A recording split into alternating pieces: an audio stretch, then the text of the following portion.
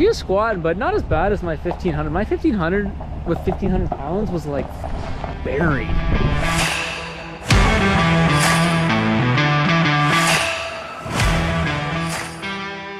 What is going on today, guys? My name's Alex. Welcome back to the channel.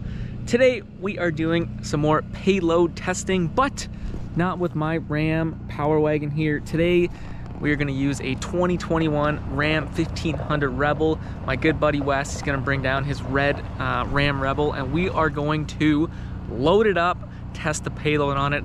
Should be fun. Now, if you guys remember, we used barrels on this truck, and we're gonna do the exact same. It's very easy to measure the payload. I believe the Ram Rebel payload on that specific truck is about 1,350 pounds, so about 100 pounds less than this Power Wagon. Like I said, we're gonna load it up with those barrels, basically until the axle is maxed out. And I have a sneaky suspicion that it's gonna take a lot less weight than what it did with this. These are what we used last time. These are 55-gallon barrels, basically meaning that each barrel weighs about 460 odd pounds. I'll double check the numbers on that, but we are gonna load probably 3 barrels in here to max out the payload. We'll see how the rear suspension handles in comparison to the Power Wagon, and I think it'll be a really cool comparison.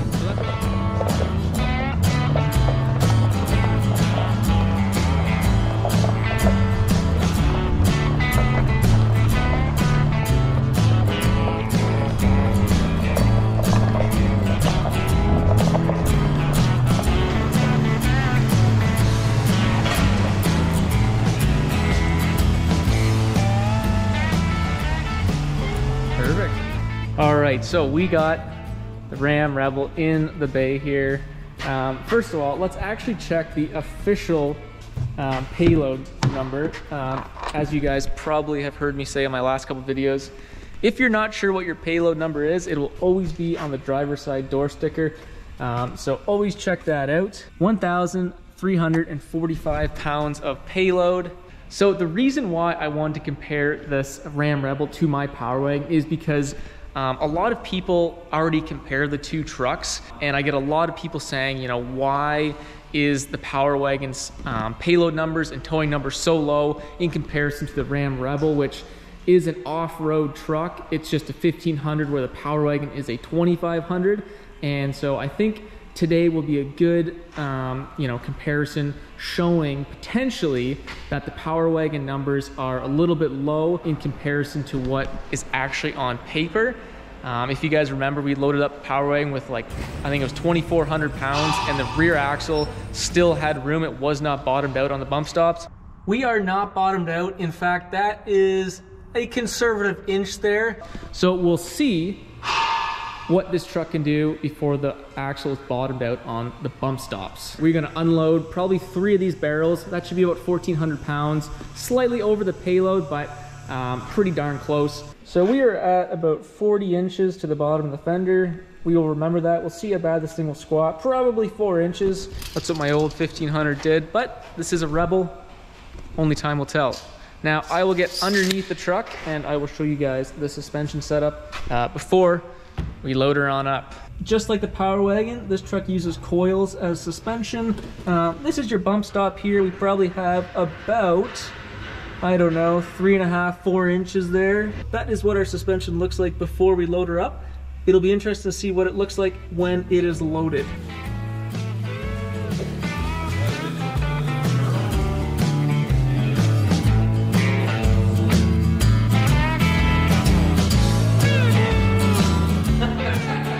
We have roughly about 950 pounds, you know, just under 1,000 pounds of weight in this truck.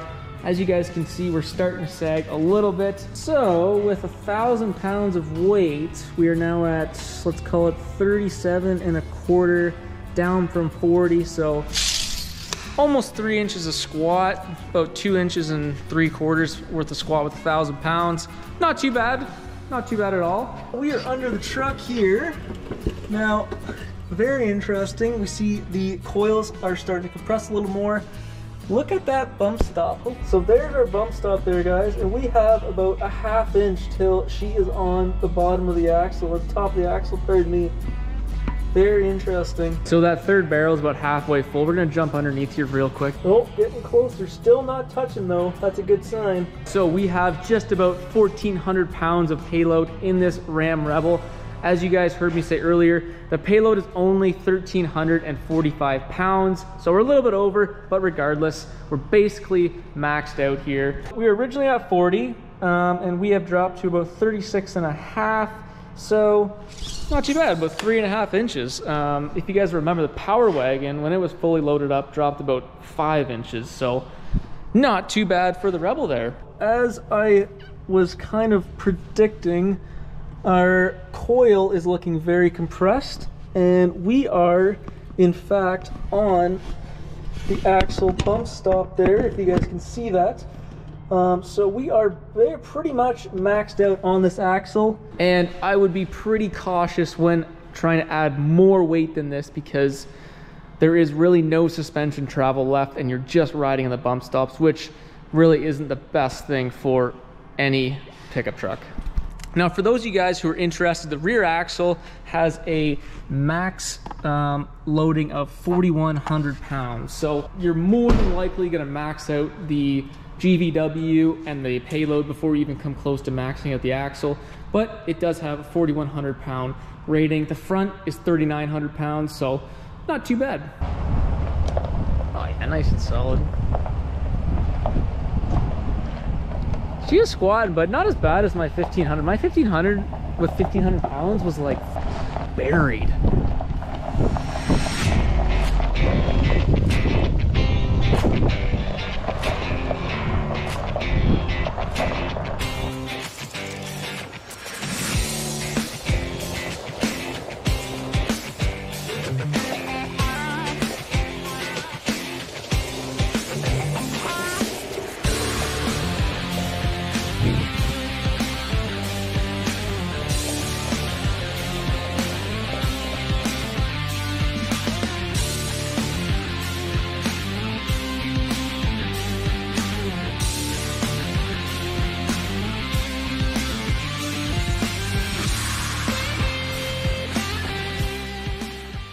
Well, there you go, guys. That's pretty much how it went, as I expect it would, judging just with my old 1,500. So we had about 1,400 pounds on that Ram Rebel, and obviously when we were driving around, you know, there's the weight of the driver there too. So we were a little bit over, you know, the max payload, but you know, what I was actually kind of surprised about, when we had about just under 1,000 pounds, about 900 and so pounds in the back of the Rebel, the bump stops were like ½ inch from touching the axle. Now, if you guys remember with the Power Wagon, we had the full max payload in this truck, and we still had about 3 inches of room before the bump stop hit the axle. So it wasn't until we had about, you know, 1,000 pounds more, so about 2,300 pounds, did we see the bump stop become that close to the axle. So, you know, in reality, I think the payload on this truck is 1,483 pounds, so it's about 150 pounds more than the Rebel, but in reality, this truck can probably have more than 1,000 pounds in the back of the truck comfortably than the Rebel. And, you know, that's just what you would expect with a 2,500 versus a 1,500. So I guess moral of the story is, you know, I think the Ram Rebel and the Power Wagon, the numbers in terms of payload and towing capacity are very similar, but there is a big difference in the real world. So that's what I wanted to show you guys today. So here's some comparison clips of the Power Wagon and the Rebel, and as you guys can see, with the Power Wagon, with about 1,800 pounds of payload in it, it basically just looks leveled out in comparison to the Ram Rebel with about 1,550 pounds of payload in it. It looks a little bit more weighed down.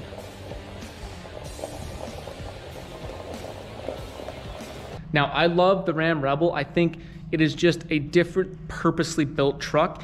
You know, it's easier to drive, it's quicker, it's faster, it's smaller, more fuel efficient. So, you know, it's not like the Ram Rebel isn't a good truck. That's not what I'm saying. I really enjoy it, actually. But like I mentioned earlier, there always seems to be a comparison between the Power Wagon and the Ram Rebel, and a question as to why would you buy the Power Wagon if the payload and towing numbers are very similar. And so hopefully that little demonstration today showed you why the Power Wagon is in fact just a stronger built truck. Now my good buddy Wes, what he's gonna do most likely is put some airbags in the back of that Rebel, and he says that'll then give him up to, I think, 22 or 2,300 pounds of payload, and really help when he's towing his trailer. He's got a big Airstream trailer he tows with that truck, so that'll really help with that. And if you guys have any questions about those trucks, feel free to drop a comment down below. As always, if you like the video, don't forget to leave that thumbs up, and if you like cool stuff like this, don't forget to subscribe. We're gonna have quite a few truck comparisons with payloads first of all, and I'm working on getting a fully loaded trailer available to me so we can also do max towing tests for a bunch of Ram trucks first and foremost, and whatever other trucks I feel like reviewing. So the future should be exciting. Anyways, enough of me. We'll see you in the next freaking video.